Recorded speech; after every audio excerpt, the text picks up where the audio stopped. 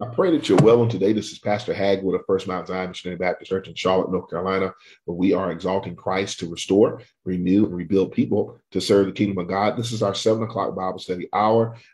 Thank you for joining us on this evening. And we're going to get into Acts 14 on today. Hopefully get through about 19 verses or so through the majority of the chapter, actually. Before we end on today. Again, I pray that you're well, First Mount Zion family. I hope that you got all the announcements for today. Got those out a little bit early. And that, again, both from the call posts as well as from the social media page on our Facebook page to know what's going on. Please keep in mind next Friday, 7 Last Words service. I'm getting all those preachers lined up. I've got 5 thus far. And I've got 2 others I need to actually line up, and hopefully I'll have those locked in by end of day tomorrow. So thank God for you. I want to get into this lesson on today and let's see what God has for us as we have this discussion and talk through it. So let's have a word of prayer before we get started on today. Let us pray. Most eternal and all-wise God, our Heavenly Father, we thank you, Lord, for this day, and thank you for what you're going to do in the midst of this study on this evening. We ask right now in the name of Jesus that you bless us and keep us and give us what we need for this journey of life. We love you, Lord, in every way, shape, fashion, and form. Give us what we need, Lord, and we'll be careful to give your name praise, honor, and glory as it is always due. We love you, Lord. In Jesus' name we pray. Amen. So today, as we get into Acts chapter 14, please remember that, we ended last week in Acts chapter 13 with regards to Paul and Barnabas and their journeys in Perga and Pisidia and Antioch, and basically how they were preaching and teaching the gospel, telling the story, the narrative, if you will, of the gospel message, and leading it all the way up to Christ.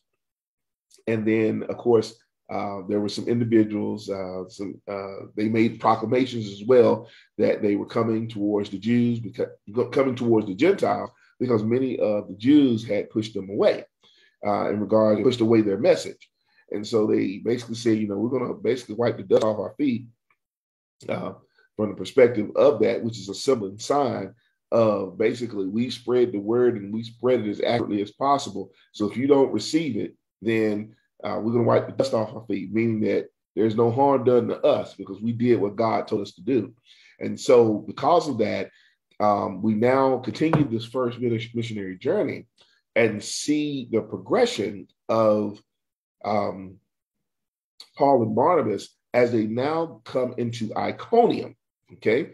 And this is where we begin in Acts chapter 14 on today. And we're going to get into that in just a second. With the reading of that text. So just keep that in mind.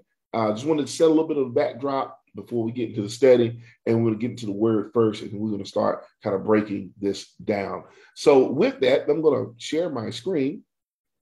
So just give me a second as I take it to the word of God. Even now. There we go. Love that. Just love it. Love that technology. So with regards to this is where we are. I'm in BibleGateway.com, which is on the internet. You can use it. Anyone, it's free in order to look up the word of God. But we always teach from the New International Version, God's word. And this is what it says in Acts chapter 14 as we go to our text today. It says, at Iconium, Paul and Barnabas went as usual into the Jewish synagogue. There they spoke so effectively that a great number of Jews and Greeks believed. But the Jews who refused to believe stirred up the other Gentiles and poisoned their minds against the brothers. So Paul and Barnabas spent considerable time there, speaking boldly for the Lord, who confirmed the message of his grace by enabling them to perform signs and wonders. The people of the city were divided. Some sided with the Jews, others with the apostles. And there was a plot afoot among both Gentiles and Jews together with their leaders to mistreat them and stone them. But they found out about it and fled to the Lycaonian cities of Lystra and Derbe and to the surrounding country. where they continued to preach the gospel. Verse 8, in Lystra, there sat a man who was lame. He had been that way from birth, excuse me, and had never walked. He listened to Paul as he was speaking. Paul looked directly at him, saw that he had faith to be healed, and called out, stand up on your feet. At that, the man jumped up and began to walk. When the crowd saw what Paul had done, they shouted in Lycaonian language, the gods have come down to us in human form. Barnabas they called Zeus. Paul they called Hermes because he was the chief speaker. The priest of Zeus, whose temple was just outside the city, brought bulls and reeds to the city gates because he and the crowd wanted to offer sacrifices to them. But when the apostles, Barnabas and Paul, heard of this, they tore their clothes and rushed out into the crowd, shouting, friends, why are you doing this? We too are only human, like you. We are bringing you good news, telling you to turn from these worthless things to the living God, who made the heavens and the earth and the sea and everything in them. In the past, he let all nations go their own way. Yet he has not left himself without testimony. He has shown kindness by giving you rain from heaven and crops in their seasons. He provides you with plenty of food and fills your hearts with joy. Even with these words, they had difficulty keeping the crowd from sacrificing to them. Then some Jews came from Antioch and Iconium and won the crowd over. They stoned Paul and dragged him outside the city, thinking he was dead. But after the disciples had gathered around him, he got up and went back into the city. The next day, he and Barnabas left for Derbe. May the Lord add a blessing to the reading of his holy word, and may it truly sanctify us to the deepest roots of our heart. Let's go back to verse 1. So what we see here now is at Iconium, okay, Paul and Barnabas went to the Jewish synagogue, okay, and they spoke to a great number of both Jews and Greeks, meaning Jews and Gentiles alike, and many believed, both Jews and Greeks. But verse 2 says, but the Jews who refused to believe stirred up the other Gentiles and poisoned their minds against the brothers. So Paul and Barnabas spent considerable time there speaking boldly for the Lord, who confirmed the message of his grace by enabling them to perform signs and wonders. Now, why is this important from the standpoint of our faith, okay, and even historically?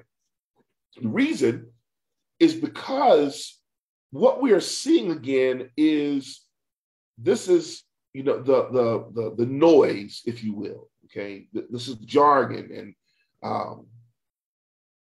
and those speaking against the word of God in the context of what Paul and Barnabas are attempting to do. So as more people are believing, okay, Jews and Gentiles alike, there were Jews in the synagogue, they didn't believe, and they're trying to now infiltrate the minds of many of the Gentiles that are there, poison their minds to not believing what Paul and Barnabas are preaching and what they're teaching. So Paul and Barnabas now have to spend more time in this area in order to combat the contrary spirits and contrary language and jargon that's going on. Okay, so they can show that what they're teaching is right, it's correct, and it's truly of God through Jesus Christ.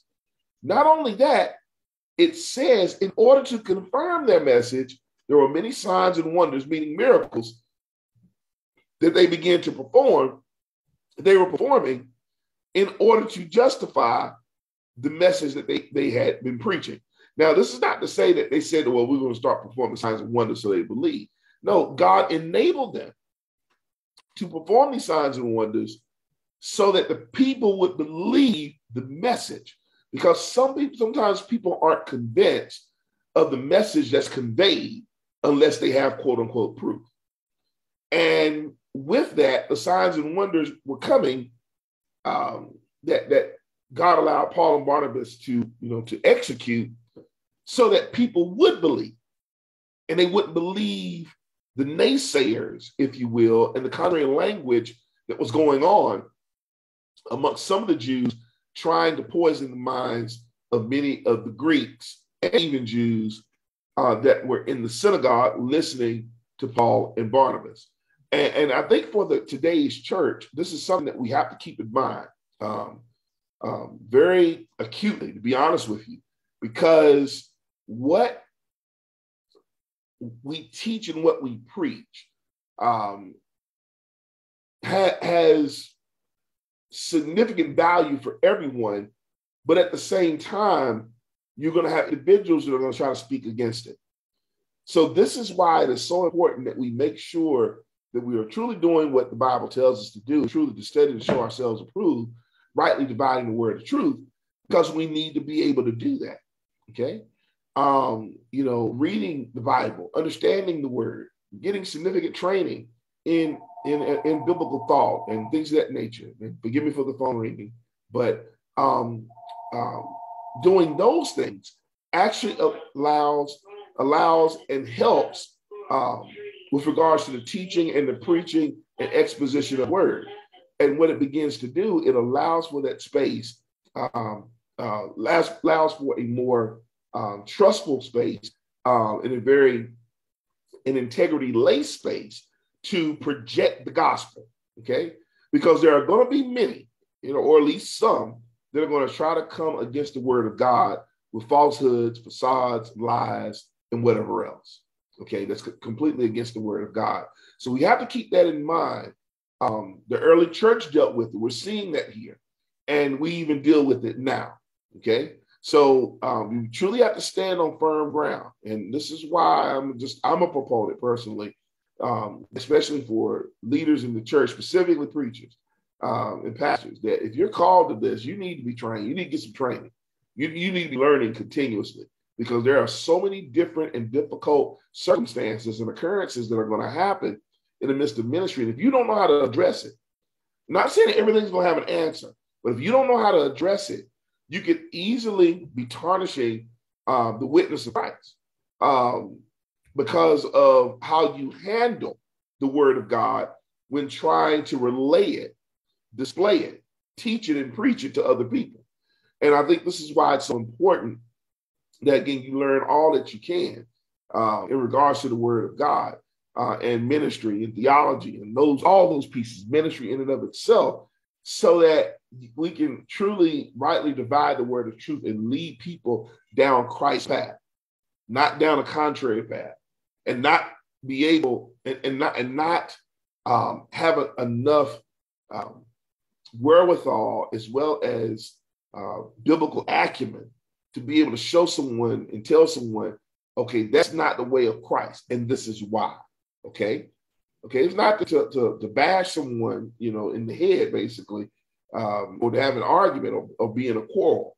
But all it says is, how can you handle the word of God in order to make sure people understand what's God's way and what's not? Okay, and I think this is something that we have to keep in mind when we are displaying the word of God in various forms. Okay, verse 4 says the people of the city were divided. See what happens? It causes separation. When you have this kind of confusion and mess that goes on in the church, and all this confusion and chaos, tohu, that's the Hebrew word for chaos. When you see all that going on, it causes confusion. And what it does, it doesn't unite, it divides, it separates. And it says some sided with the Jews and others with the apostles. Okay. And when we say apostles here, it's kind of the missionary meaning of apostles, meaning those who have been sent out doing the work of Christ, missionary work. Okay. And that's what Paul and Barnabas are doing. Then verse 5 says there was a plot afoot among both Gentiles and Jews, together with their leaders, to mistreat them, meaning Paul and Barnabas, and to stone them. See, I must stop here for a second, because what we have here is not only the mistreatment with regards to the word of God, but often, and I'm not going to say oftentimes, but it does happen sometimes, that disagreement or those people who are trying to teach a contrary word that's contrary to the word of God sometimes can become violent. Okay? And this is why we have to be very careful in regards to the preaching and teaching of the word, because there is a lot of cost and sacrifice and persecution that's tied to it. And I say this in respect to the early church, but I also say it because if you're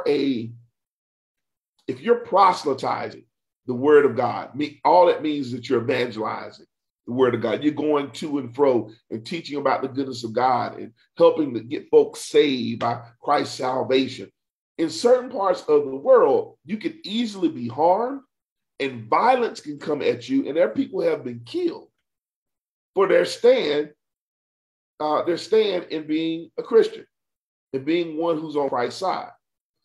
I know you heard me talk about folks who have been on missionary journeys and have either been hurt severely or been killed, possibly, because of their belief and what they believe God had called them to in the midst of doing the work of Christ and saving souls and going to various places around the world in order to teach and preach the word of God. The word of God can cost you your life, your physical life, in some places, even in the United States. And this is why I say what I say, because this is not something to be taken lightly. Because suffering and persecution comes in many different forms.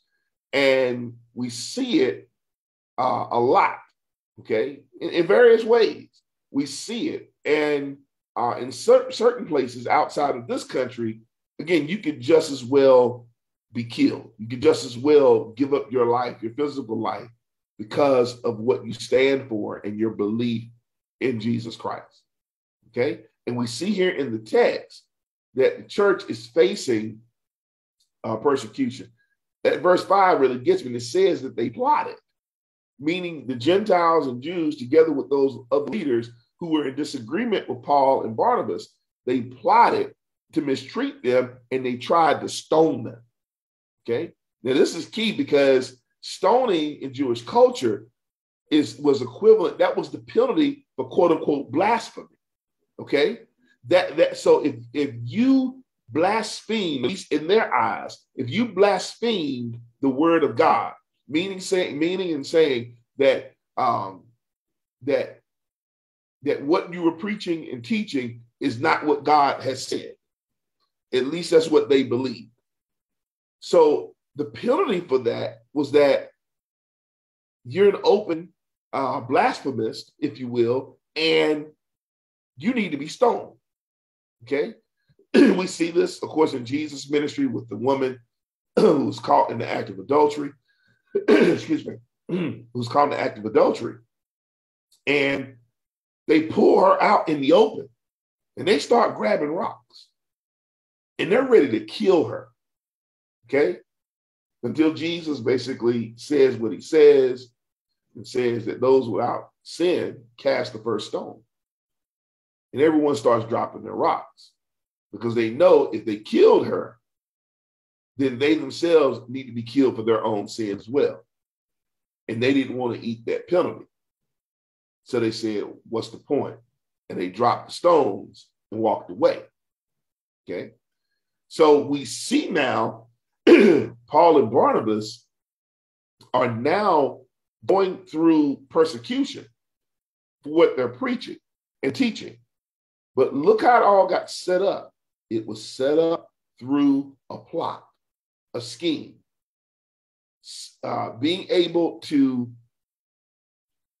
strategize, if you will, assault on Paul and Barnabas for what they were teaching and preaching. This is something, again, that you see consistently amongst or against the church. Is individuals who come up against the church for whatever reason, in order to promote some level of violence towards the church. And again, persecution comes in many different forms. And what I'm saying here, as far as the lesson is concerned, is we must be careful, because even this good word, this good news that we preach and teach every week, there are folks who don't consider it good, and they consider it evil, even when it's good. And they would just as well harm someone. They would just as well promote violence or provoke violence against someone because of this good news. It's amazing what the name of Jesus will do. Okay? It's amazing what the name of Jesus will do. It will save some, but also it'll make others go crazy and try to nullify the name of Christ because they disagree with it. And why do they disagree with it? Because the word of Christ shows love by way of conviction. You're convicted of your wrongdoings, convicted of your sins, not to the point of being condemned, but to the point that you recognize them. And Christ says, I recognize them too. I can save you if you would only believe in me, in my salvation, through the cross and through the empty tomb of the resurrection. Hope this helps the early church and help you understand these pieces and parts. There's a lot here. I'm going to keep going.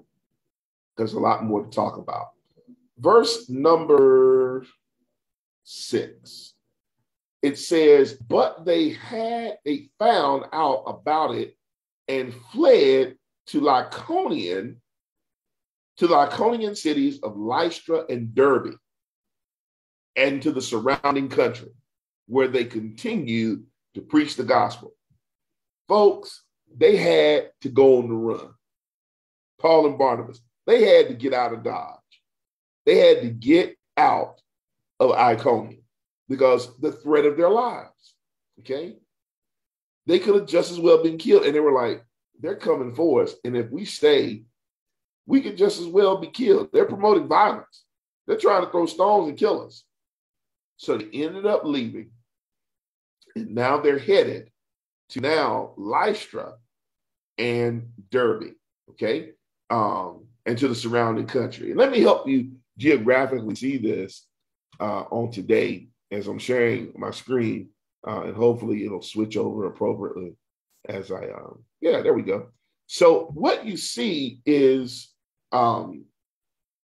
this is the map we've been watching and looking at. And here is this is where they left. Voiding, you see here is Paul and Barnabas flee to avoid being killed. Okay, that's what we just read. And so here's Iconium, and now they're going down to Lystra. Okay, going down to Lystra, and they're going to end up going to Derbe. Okay, and then they're going to flip back and go to Derbe as well. So these are two towns in our next coming scriptures that they're going to be in. Okay, so I wanted to show that to you so that you can kind of see geographically kind of what's going on and the travels of that first missionary journey. Okay, so let's go down to verse 8. It says, in Lystra, there sat a man who was lame. He had been that way from birth and had never walked. He listened to Paul and was as he was speaking. Paul looked directly at him, saw that he had faith to be healed, called out, stand up on your feet. At that, the man jumped up and began to walk. Another miracle, okay? Another aspect of proof that what they're preaching and teaching about this dirt poor carpenter from the ghettos of Nazareth named Jesus the Christ, who's been raised from the dead after being crucified, that power is real, okay? That it can heal and deliver. So because of that, now this man in Lystra receives a miracle. hears the word of God, believes it, believes he can be healed, and is healed. Okay? Stands up on his feet. He was lame, but now he's jumping up and he's walking. Very similar to Acts chapter 3. Okay? At that gate called Beautiful, when Peter met that lame man that was sitting at the gate, begging for alms. Okay? We see the power of God still moving in the midst of ministry, regardless of the persecution. And remember, they're in Lystra because they're running away from Iconium because of the threat of being killed, of being stoned to death. Again, keep this in mind, okay? Verse 11 says, when the crowd saw what Paul had done, they shouted in Lycaonian language, the gods have come down to us in human form.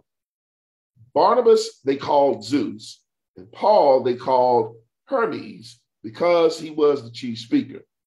The priest of Zeus, whose temple was just outside the city, brought bulls and reeds to the city gates because he and the crowd wanted to offer sacrifices to them. Now, the problem that we have here is this aspect of Greek mythology, okay?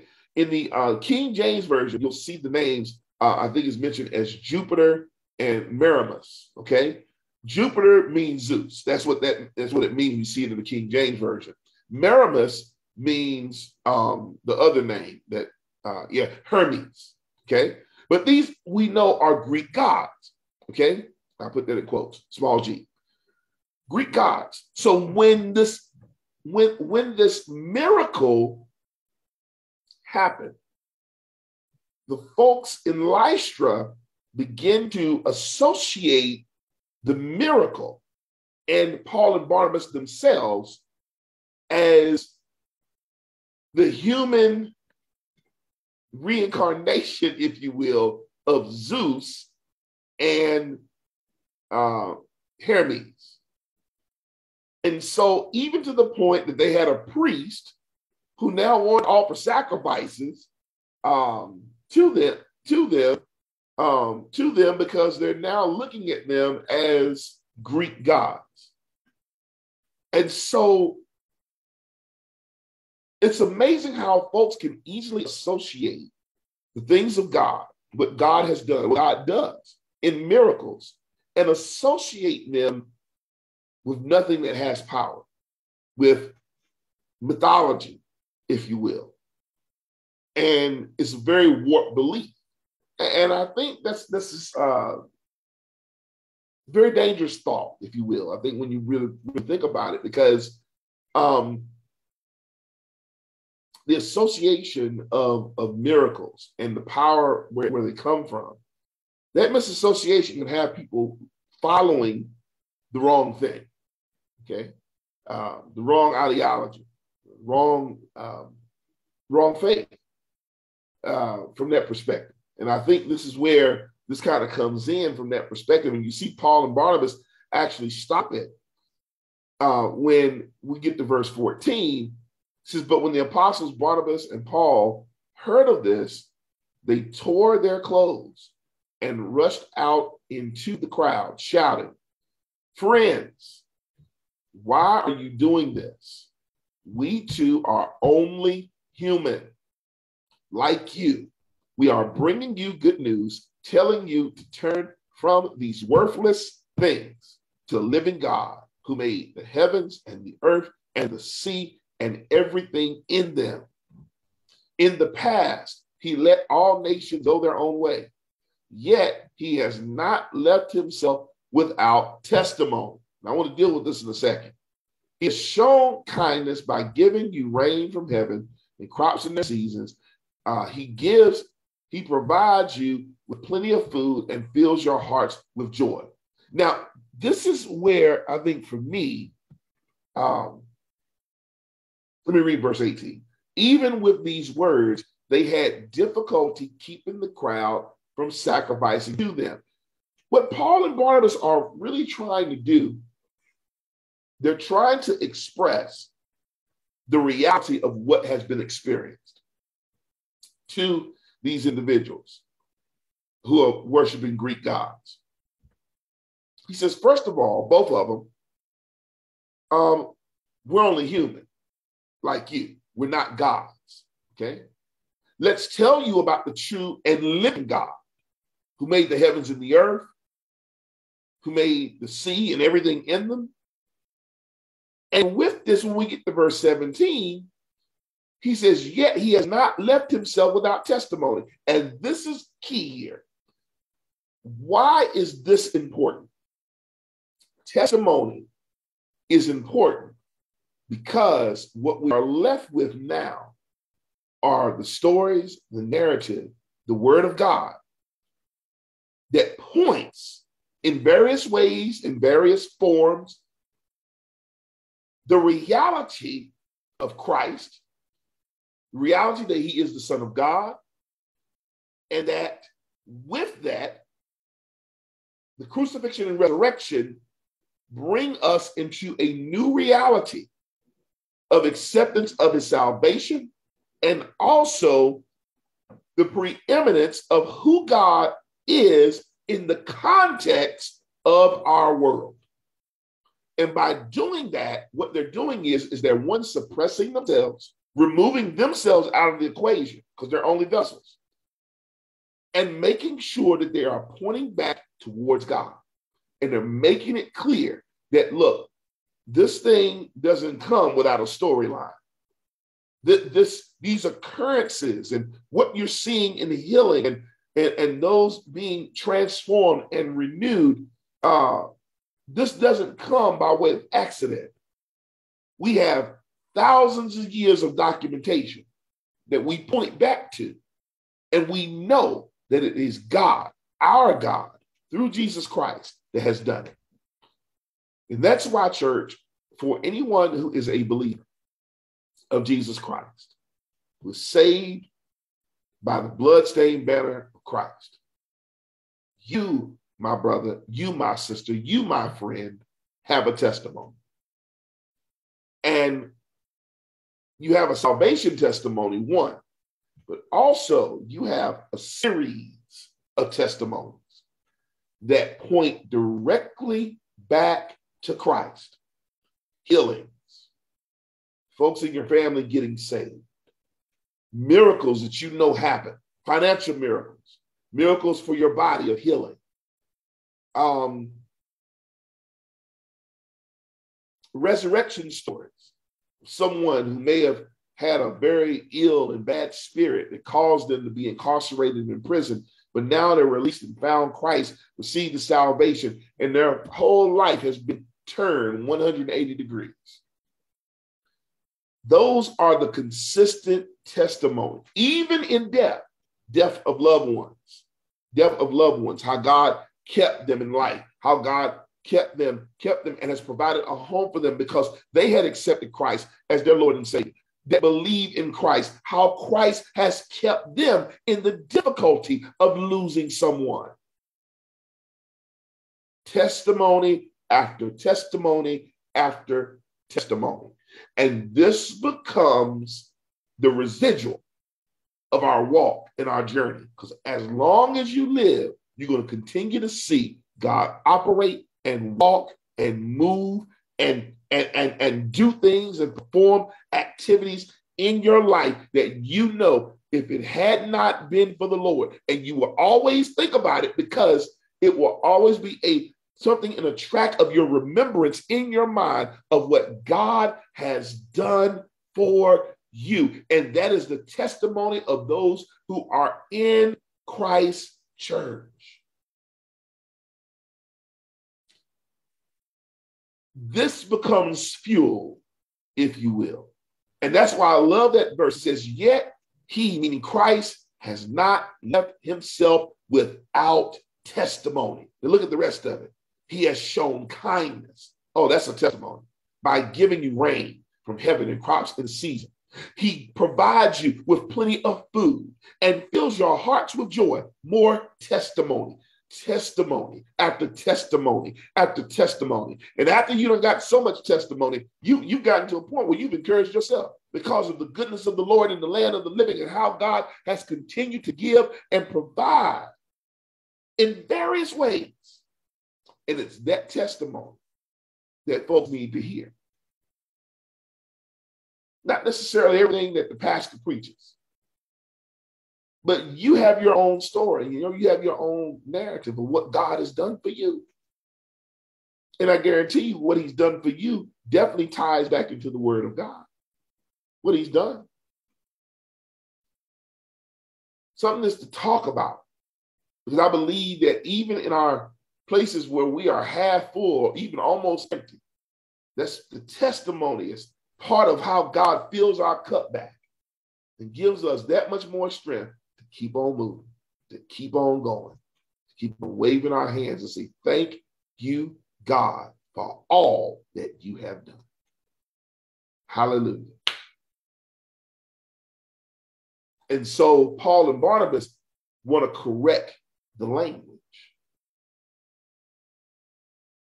They want to get the language right, at least in this instance, so that these people will know about Christ and prayerfully accept his salvation. Wow. Wow. Powerful stuff, y'all. Verse 18 says, even with these words, they had difficulty keeping the crowd from sacrificing to them. Because unfortunately, some people are so stuck on a certain way of thinking that they can't hear what you have to say. So just warped. And this is the consistent fight, I believe, that we all, especially as ministers of the gospel, have. But at the same time, we don't really, we're not supposed to fight in it, okay? And what I mean is, we're only vessels to project the testimony of the gospel, of the good news of Christ.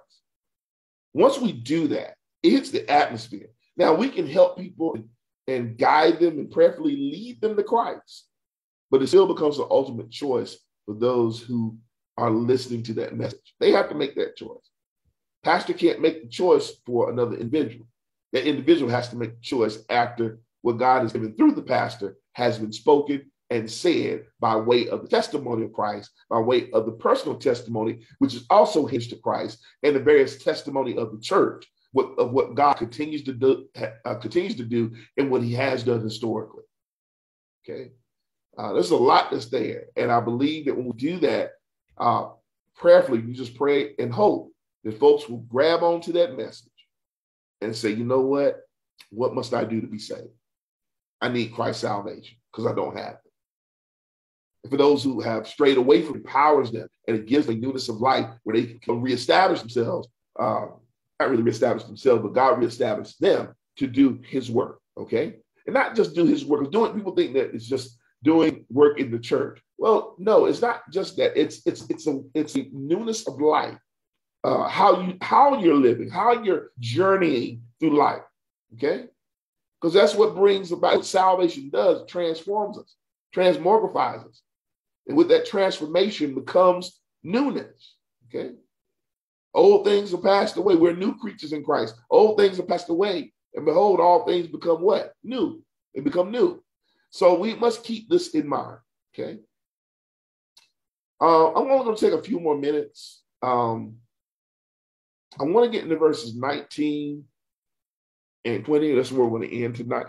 Tonight. Give me a second here. And then it says, then some Jews came from Antioch and Iconium and won the crowd over. Okay. See, those same folks that were trying to cause havoc and trouble, they're still causing havoc and trouble. And they came, some Jews came from Antioch, meaning Antioch is not in Syria, but Pisidic Antioch. That's what they're talking about. And Iconium. So they followed them to Lystra, okay, and to Derbe. And won some of the crowd over.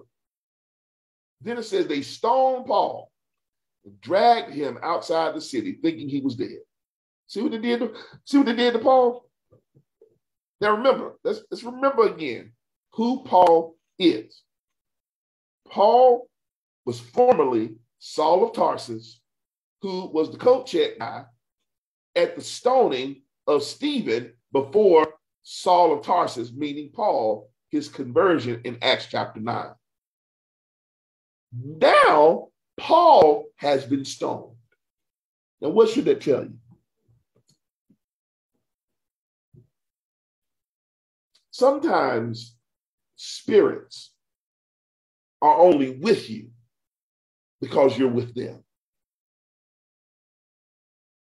And as soon as you go against what that spirit is about, what that spirit's connotation is spiritually, and what it thrusts itself to, once you're in disagreement with that by the way of your journey in life and conversion over to Christ, once that happens, that spirit will attack you. It will. Because now you're not part of them anymore. You're not part of that group anymore. You're part of them. And now since you're a part of them, well, we're against them. And they began to stone Paul. And they drug him out in the street and thought he was dead.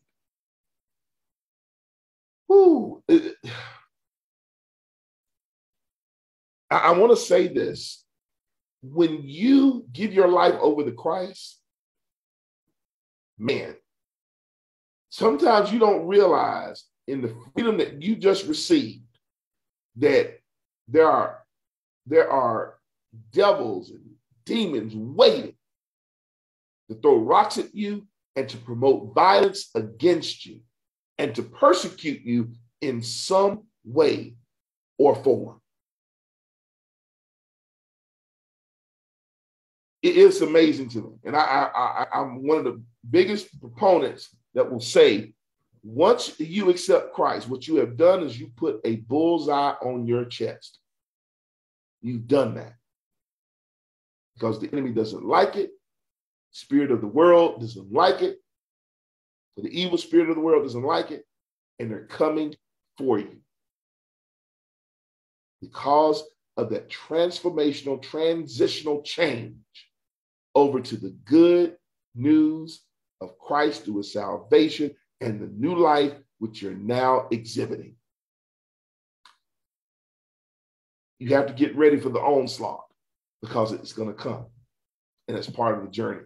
But when you're made as a new creature, expect it, but also don't respond as the world would or as those who are trying to persecute you the way that they're coming at you. Don't come at them in that same manner. Okay. It says that some Jews came from Antioch and Iconium and one crowd over. They stoned Paul, dragged him outside the city and thinking he was dead. Verse 20 though. After the disciples gathered around him, he got up and went back into the city. And the next day, he and Barnabas left for Derbe. They thought they had killed Paul. And the thing is, that's the motivation of anyone who is trying to kill or slay the good message or good news of Christ. They will attempt to do it, trying to hush the messenger, not understanding that the message comes from God and God can use anyone to project that message, not just one vessel.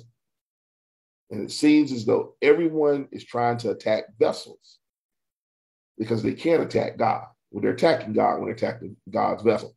But